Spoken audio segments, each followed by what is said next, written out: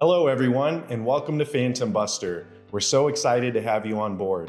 In this video, I'm going to be walking you through the Phantom store and setting up your first Phantom and how to extract the data into a Google Sheet. All right, let's get started. All right, so to get started using PhantomBuster, we went ahead on over to our PhantomBuster dashboard. And then I want to choose on Use a Phantom. Now this will take you to the Phantom store, and here's where you'll find all of the Phantoms and flows that you have available to use.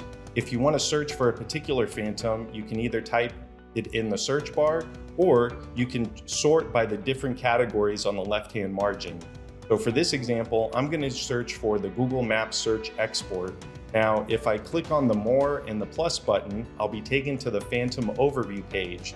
This will give me a complete breakdown of exactly how to use this Phantom and a step-by-step tutorial on how to set up this Phantom. So now I'm going to go ahead and choose Use this Phantom. All right, so this first step is telling the Phantom what searches you want to scrape.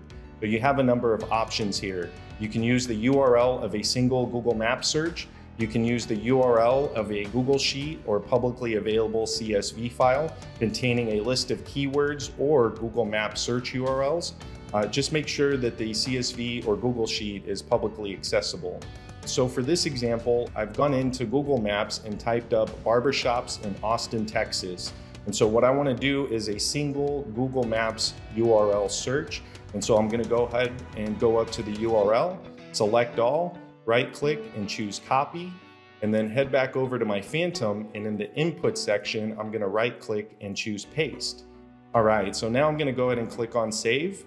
Now, this is where you tell the Phantom how to behave or how many searches to process per launch. So first I want to choose the browser language, which is English, the number of spreadsheet rows to process per launch. We're not using a spreadsheet, so we don't have to worry about this. And then the number of results to scrape per search. Right now I'm going to just type in 10. So just keep in mind, Google Maps only displays up to 120 results of each search. Finally, we can rename the result.csv file that gets output. We don't need to worry about that, so I'll close that and go ahead and click save. And now here's where you tell the Phantom the launch settings or how often you want it to launch. You have a number of options here. You can launch repeatedly, once, or advanced, and this lets you choose a particular hour and minute that you want to run this Phantom. So I'm just going to choose to run it once, and then I'm going to choose to launch it manually, but you can also launch at a specific time. I'll go and choose launch manually and click on save.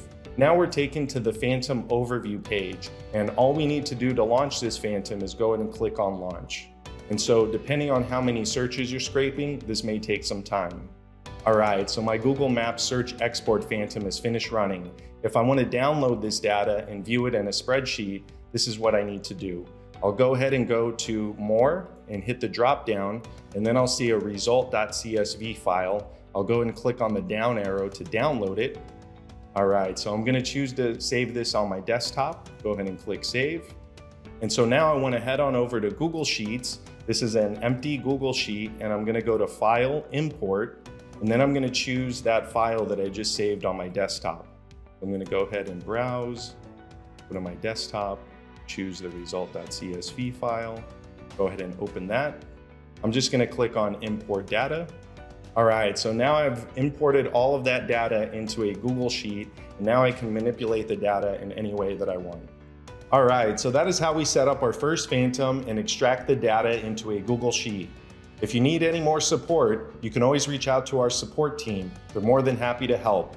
You can also find answers in our Help Center, as well as on our YouTube channel. And finally, be sure to check out our blog where we publish weekly content. Thanks so much for watching, and have a great day.